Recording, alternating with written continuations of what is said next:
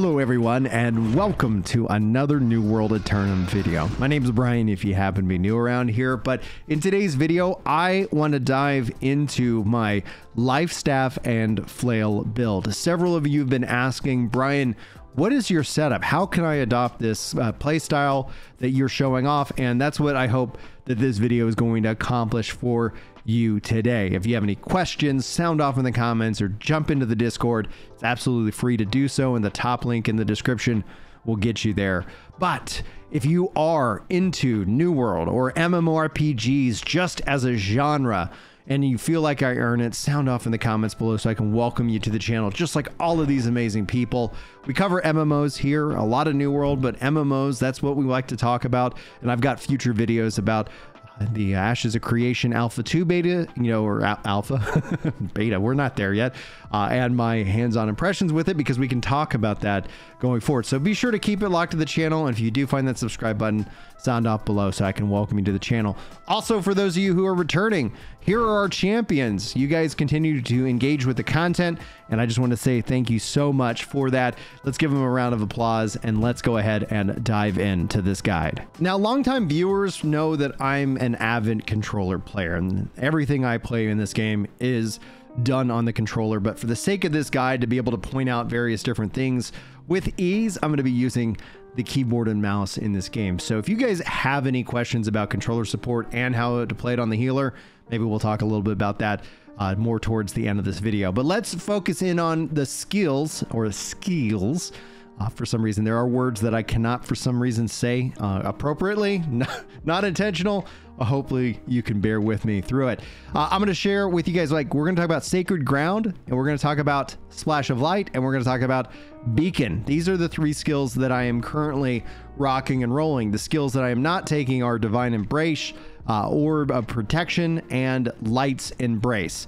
And there's a reason for that, but you can feel free to obviously change this up. Divine Embrace is a targeted spell, and it does have a cast time associated with it, but it does obviously get you a bigger heal overall. And if you perk it out, it can actually be very nice for you. I tend to want to have a little bit more flexibility and mobility, and so my only targeted spell ends up being Sacred Ground. Here you can see you create an area around with a 3-meter radius that lasts for 12 seconds. Any allies in the area are healed for 16% weapon damage every second. And then I have this upgraded with Holy Ground. This is going to help them regenerate stamina for 25% faster and mana for 50% faster while in Sacred Ground. And then finally with Anointed, while allies are in Sacred Ground, they gain 50% increased healing from non-consumable and life-stealing healing sources. So I got that fully kitted out. On the left-hand side, again, Sacred Protection. While holding a Lifestaff, increase the amount of healing from non-consumables and lifesteal healing sources to all friendlies in your group by 10%. I think that just overall helps out. Over here, we've got Absolved. Lifestaff heavy attacks will restore 5% of your max mana when they pass through allies, which will also heal your allies. Wait, when you hit with a light attack, you reduce Lifestaff cooldown abilities by 5%, and Intensify. When you hit with a heavy attack, gaining stacking 10% bonus to outgoing healing and effectiveness for 10 seconds. And then I also have Blissful Touch. Light attacks now heal for 16% weapon damage when passing through an ally. So those go really well and paired together. Under Splash of Light, I've got you and all group members within 25 meters are healed for 80% weapon damage. When activated, Splash of Light triggers a blast around the player that deals 25% weapon damage and pushes all enemies within a 3-meter radius back 2.5 meters. And then this is enhanced with Sacred Recovery. For each ally healed that is below 50% health, you'll gain 15% of your max mana. And then finally, Purify. Splash of Light removes 1 debuff when it heals an ally. So those are what I am rocking on the left-hand side in terms of skills and perks. And I take the ultimate perk, Divine Blessing. When you heal an ally below 50% health, they are healed for 30% more. On the Protector tree, I've got a couple of perks right here. Bend Light. After a dodge, your outgoing healing is 20% more effective for 5 seconds. This actually can stack, so you can kind of dodge roll a little bit and overall increase your healing output. I've got Protector's Strength. If you have a buff, or all outgoing healing is also increased by 20%. Spirits United increases mana regeneration for you and group members by 3%.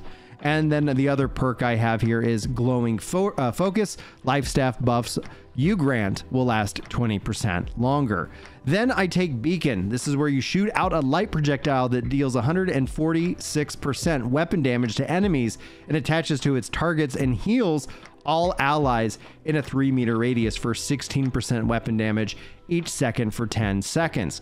This is enhanced with Infused Light, which makes that beacon's area 4.5 meters. And then finally with Radiance Blessing, with beacons are going to last 5 seconds longer.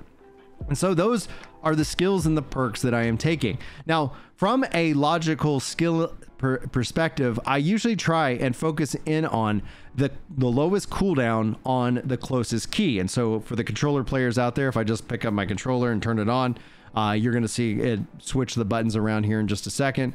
And when it does that, you can see here left bumper. That's my easy, quick 11.8 second cooldown ability. And then it just kind of goes up from there, where Sacred Ground is the right bumper.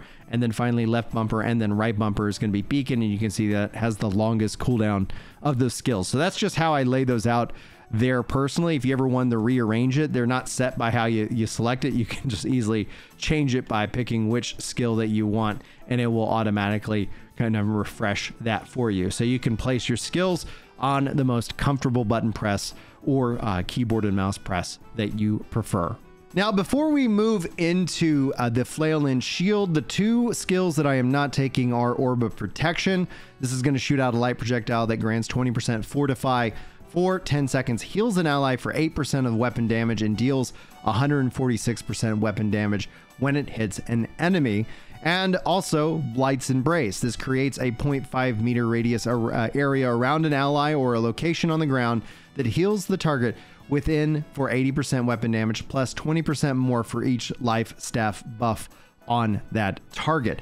So just note, those are the things that I am saying no to in this case, but you can feel free to say yes to them. And if you do, sound off. I'd love to hear more about your specific life staff build. All right, now let's jump into our Flail and Shield. I love this for its shielding ability, which is helping to protect you. It gives you kind of, in a way, a little bit of a paladin sense. And when paired with the life staff as a focused healer, it also allows you to go in and deal out some really fun damage. But you can see here, I am taking all skills from the Cleric tree, none from the Bastion tree. We'll go over the perks that I've taken. We'll go over each of the skills here, and we'll talk about them in depth. Let's start with our skills. We got Arcane Smite, Arcane Vortex, and Arcane Eruption. For Arcane Smite, you're going to leap forward and strike the ground with an arcane force, dealing 130% weapon damage to all targets within 2.7 meters of the impact. Leave behind a hazardous area of impact to the point that inflicts a stack of impairment for 6 seconds to all targets that enter. Impairment deals 10% weapon damage per second and weakens the target, reducing their base damage by 10%. This ability also has Grit. Grit prevents you from being staggered by incoming attacks. Then I've got it enhanced with Epic Flail. Smite hits reduced its cooldown by 5% per target hit, with a maximum of 5 targets allowed. Ironclad Superiority grants a bonus based on what shield type is equipped. Round Shield, Smite deals 20% more base weapon damage. Kite Shield, Smite deals now staggering target hits, but damage is reduced to 90% weapon damage. And then Tower Shield, gain 30% Fortify for 6 seconds when Smite is activated. For the final perk, Deflecting Fragility, allies that enter the hazardous area gain Deflecting Fragility for 3 seconds. Deflecting Fragility is a buff which can be received when receiving an attack, will inflict a stackable weakening effect to enemy attackers, reducing the enemy's damage by 5% per stack for 5 seconds. Additionally, while the effect is active, when allies are hit, they gain 10% lifesteal for 3 seconds. And then Deflecting Flaility scales with Focus, increasing its duration for up to 12 seconds. Then for the Arcane Vortex, this is a swirl the flail above the player's head, dealing 4 rapid hits at 75% weapon damage in a 3-meter radius around the player. After the first spin is completed, trigger a 3-meter blast of energy granting 10% in power for 5 seconds to all allies inside the radius. Arcane Vortex can be block, dodge, canceled after the third attack. So in terms of the upgrades here, I've got Flail Bird. Hitting targets 4 times with the Arcane Vortex will inflict them with Root, immobilizing them for 1 second. Then I have Accelerated Advantage. Hitting a target with Arcane Vortex grants stacking haste on self, increasing movement speed by 7% for 7 seconds. Allies within the radius of the attack are granted a 25% haste for 5 seconds. And then Flailing Stability. All allies within 3 meters of the player during Arcane Vortex are cleansed of crowd control status effects, Root, Stun, and Slow, and are immune to them for 1 second. All allies inside are also healed for 65% weapon damage. Healing scales exclusively with the focus stat, and crowd control immutability scales with focus, increasing its duration for up to 5 seconds.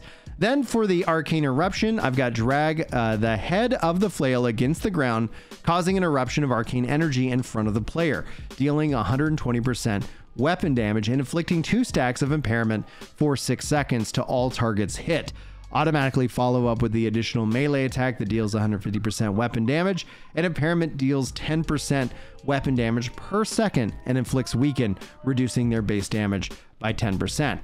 Then you've got Crippling Strike. Target hits with the first attack bursts are slowed, reducing their movement speed by 40% for 3 seconds. And then finally, Supportive Blessing. The follow-up attack consumes 1 stack of impairment on the target hit, triggering a chain that will bounce up to 4 times to allies within 6 meters of the player, granting 130% of its total damage as health to each ally it chains to, and 50% of its total damage to self. Now, what I chose not to take is Debilitation Extension. It says the follow-up attack extends the duration of all debilitated status effects, rend, weaken, exhaust, disease on the target by 30%. So I went with the healing. That is going to be primarily up to you. We'll get to the ultimate perk in a second. Let's look at the perks that I've got selected. Oppressive Advantage, abilities to hit attacks and hits against targets with less than 50% health, increasing incoming healing by 5% and gain 10% haste to self for 3 seconds. Incoming healing increases scales with focus, increasing its power up to 20%. Then Weighted Superiority, grant cooldown reduction based off the actions performed in different equipped loads. Heavy is going to be a 1% cooldown reduction when hit blocking a hit. Medium, 5% cooldown reduction when dodging an attack. Light, 1% cooldown reduction when hitting a target. So this is going to be effective when we talk about my gear setup. Then you see Happy Flails. Hitting a target with the basic attack within 3 seconds of using the ability will inflict exhaust, reducing stamina regen rate by 15% for 5 seconds. Then you've got Vital Embrace. While at or below 50% health, all flail attacks grant 3% lifesteal while attacking targets. While above 50% health, all flail attacks extend the duration of damage over time effects on the target by 7%. Leader of the Pack. When no allies are within 5 meters, all flail attacks deal 15% more base damage. When 1 or more ally are within 5 meters, they gain in power, increasing their damage dealt by 10%. So it's a little bit of buff for you, and if no one's around, and if someone's around, it's a buff for them. So this is really where you want to be stacked up with your team. Now, the ultimate perk I take here is Better Together. While near 1 or more allies, grant passive healing to self and all allies that heal for 16% weapon damage every 3 seconds. Range of heal aura varies based off of what equipment load the player has. Light's going to be a 5-meter radius of effect, medium 4-meter radius of effect, and heavy a 3-meter radius of effect. And obviously this scales again off of focus. Now on the Bastion tree, let's talk about what I did take. Vital Suppressant. While at or above 50% health, reduce damage taken by 4%. While below 50% health, reduce all attack stamina damage dealt while blocking by 10%. And then finally, Reductive Superiority grants status effect duration modifications on self based off of what shield type is equipped. Round Shield increases the base duration of all limited duration buffs on player by 10%. Kite Shield decrease base duration of damage over time and debilitating effects on the player by 10. And Tower Shield decrease base duration of crowd control effects on player by 10%. For the skills that I chose not to take, we've got Barrage, sprint forward up to 10 meters upon reactivating the ability, pressing the basic attack or reaching the end of the sprint, leap forward up to an additional 3 meters and slam the ground, dealing 30% weapon damage to targets in range of the flail during the leap, 80% of the weapon damage upon landing, staggering targets on impact. Then you have Trip, swing the flail forward, latching onto a target, dealing 50% weapon damage and knocking them to the ground. And then finally, Warding Bludgeon, perform a spinning leap, and then swing the flail down and strike the targets, dealing 100% weapon damage. While leaping, trigger a burst of energy, granting a reinforged fortify to self and all allies within 3 meters of the player, increasing armor by 50% for 8 seconds until 3 hits are taken. This ability also comes with Grit, and it is Taunt Gym compatible if you're looking at building out a tank. So those are the skills. Now, let's jump into the gear. We've got, right now, gear score level 700. We're going to see about trying to push that up over the course of the rest of this season and so much more. You can see here the Lifstaff that I've got. Rune Wood, Lifestaff of the Sage. And you can see here all the different stats. 38 points of focus. Ignited Rally, 12% damage to outgoing healing. And outgoing healing while at full health.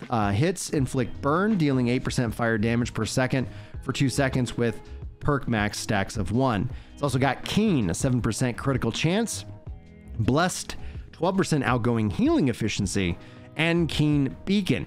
While Beacon heals a player, they gain 11% critical chance for 6 seconds, and it stacks up to 1 time. So you can see here this Lifestaff pairs well with the Beacon ability that I have equipped. Then I've got Mithril Flail of the Sage. Here from the stats perspective, you can see 38 focus, electrical reticle, gain a stack of 8% damage for 5 seconds after blocking or taking a hit. This can stack up to 3 times. Hits inflict surge, dealing 8% lightning damage per second for 2 seconds with a max perk of 1. Another blessed, 12% outgoing healing efficiency. Life stealing, heal for 7.1% of the damage you deal. Does not trigger off persistent damage or dot effects. And then finally, enchanted light and heavy attacks deal 5% increased damage. And for my runestone, I'm still rocking a minor heart runestone form. I've got this equipped. It's great for survivability, and as I need to spend more time investing in it, that's what I like. But you can always take many of the other runestones to really truly change up how you decide to play the game. So continue to play around with that. This isn't as critical to the build, but it is something that's nice, especially when I'm soloing and want a little bit extra life, a little bit extra defense. On the left-hand side, you can see here, I'm in light. This is going to give me that base damage increase of 15%. Outgoing healing increased by 30. Block stability -10. Your dodge is a quick roll. The stamina cost is going to be 50, and for 1 second after taking a melee hit, dodge distance is reduced by 20%, and you cannot run. For PvP, critical damage taken is reduced by 15% as well. And this is basically the setup of the skills. You can see here, obviously, a focus on focus. Those are the stats. We'll go through my all my attributes here in a second, as well as just various different stats that you're looking for. This is where I'm not going to make too many recommendations. I'm just going to show you guys on screen what I'm currently rocking and rolling, and you can choose what you feel works best for you. From an artifact perspective, I am currently rocking the Tumbler Feet Wraps. This is something I'm actually needing to get a gym for and get that slotted. If you guys are at the level cap, you're going to want to start looking into the gym game to make sure that you're adding in as many benefits to your player as possible. Note that that is still on my to-do list. But then we go into my shield, and you can see here I'm rocking the round shield, and back into the skills section and the perks. That basically changes up how some of those benefits net me, so you guys can check it out. So pay attention to which shield you have equipped, because it is the flail and shield with the Lifstaff.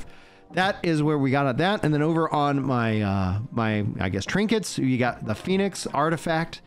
This has this cool, when you receive lethal damage, you avoid death and gain 100% of your max health, then become inflicted with vengeance, reducing healing by 200% and taking damage equal to 20% of your max health every second until you die or get a kill. This is just a fun one. I absolutely highly recommend it. I'm still working on the quest to unlock all the various different extra perks for it. Then I've got a legendary ring, the imbued mithril crafted ring for the sage with 30% focus, sacred outgoing healing efficiency, hardy, 10% max stamina, purifying heart on heart rune, loses all debuffs and perk stack, and then elemental ward there. And then finally my earring, you got again the focus, elemental ward 4, 2% elemental damage absorption, heavy toast, when you drink mana potion gain 50% of your base health, refreshing, reduce max cooldowns by 4%, and then refreshing toast, consumables cooldowns are reduced by 10%. Now, let's jump into our attributes. Again, you can always be respeccing these as necessary, but you can see here, I am rocking 402 attributes of focus, and you can see which weapons are actually benefiting from it because it's got this nice little circle effect here, and it tells you what that damage scale split is. And then I've got some constitution pushing up into the 160s, which gives me 14,973 max health, and it'll tell you kind of the damage of the different weapons. Obviously, I can switch this up and change it up, and I do like to focus in on focus food to truly unlock all these different perks. So let's go through it. At 25 points, you get 5% ability cooldown reduction and a 5% chance to catch a larger fish. At 50, you get 10% incoming healing and 3% fishing cast distance. At 100, you get 20% mana regenerate and increased max mana by 20% of the base value, with also an increase of 50 encumbrance. Then at 150, you get 20% outgoing healing effectiveness and minus 10% carry weight on fish. Then at 200, you get 20% buff duration and a 15% chance to catch larger fish. Then kills and groups kills grant stacks of blessed, increase outgoing healing by 1% per stack for 20 seconds. Personal kills grant 2 stacks. Group AI kills grants 1 stacks, max 15 stacks with a 20% chance to catch larger fish. The other thing is, guys, I'm a big fisher in this game, and I really, you can see here how I got this energy rocking and rolling. Then over here at 300 points, grant 20% fortify for 10 seconds when healing. Allies and your mana is at above 50%, 60-second cooldown per ally, 10% cooldown reduction for in fast travel. And then finally at 350 points, reduce all ability cooldowns by 20% of their max durations upon activating a heart rune ability. 10% chance at finding rare items while fishing. Under Constitution, at 25 points, all health consumables are 10% stronger, 10% logging speed as well. At 50 points, 5% physical armor, 1.5 chance at finding rare items while gathering.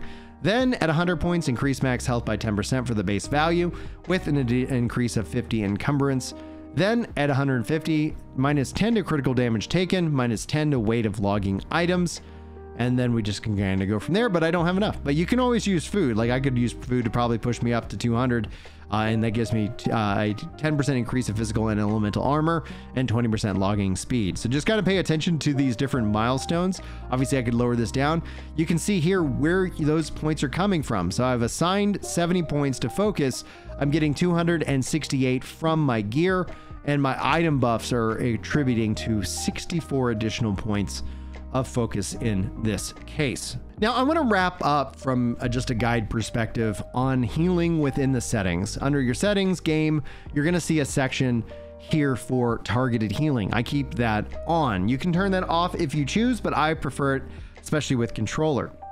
You can see here I've got camera follows locked on target, camera aim retargeting, meaning you can change who you're targeting with by just adjusting the area of the camera or the right stick if you're on controller. Sticky lock sets whether to enable maintaining target after performing heals. So if you wanted to turn this off and go back into fighting the enemy, you can do this. I kind of like keeping sticky lock on, which allows me to maintain that group targeting until I disengage and then retarget the enemy. It's going to be up to you on what you want to choose with that.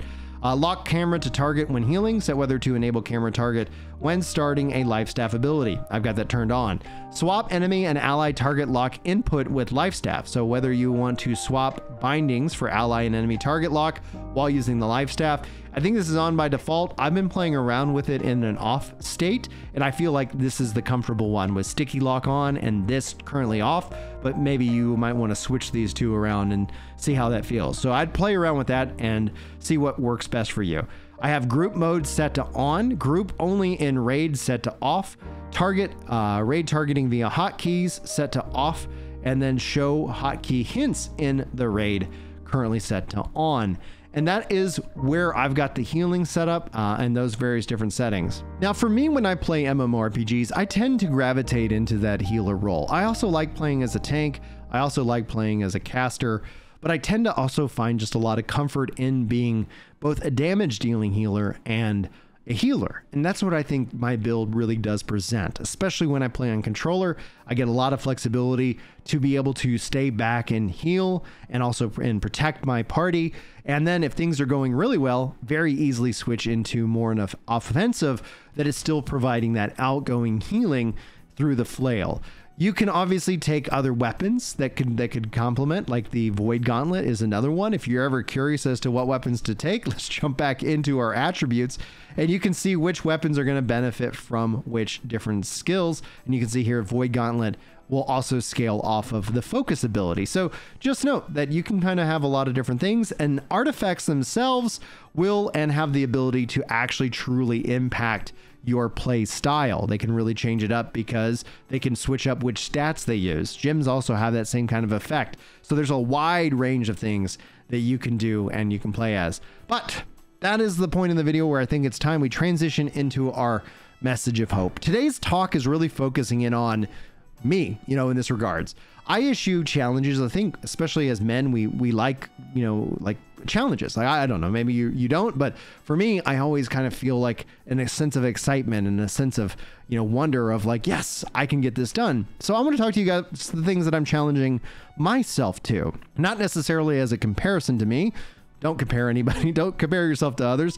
Comparison is the thief of joy after all, but just as a way of just giving you maybe some ideas of things that you could do in your life to really truly challenge yourself. As we go into the winter, you know, season, I've shared before, I get sad. That's the seasonal affective disorder where I you know, have seasonal depression, and I kind of offset that with going to the gym and obviously taking vitamin D. Those two things tend to really help me combat that weirdness in my body and my life. And so that is a challenge, like going to the gym 2 to 3 times a week, also making sure I'm taking my vitamin D on a daily basis. Other challenges that I've got rocking and rolling for me now as well is I'm trying to lose over 120 pounds. I'm currently 80 pounds down into that journey, and we're going to keep rocking and rolling with it. So that constant challenge is how I do it. I'm not eating sugar. I'm not eating fruit. There's certain foods groups that I can easily, for some reason, say no to. So that's what I'm doing. That's where I'm focusing in on.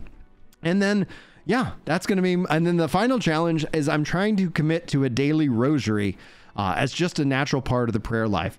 For those of you, I continue to talk about we should really be focusing in on both our mental, our physical, or I guess all three, and our spiritual health. These are 3 pillars that make up who you are. And I don't really care what you believe. You don't have to believe in anything, or you can believe in all kinds of different things that we wouldn't agree on.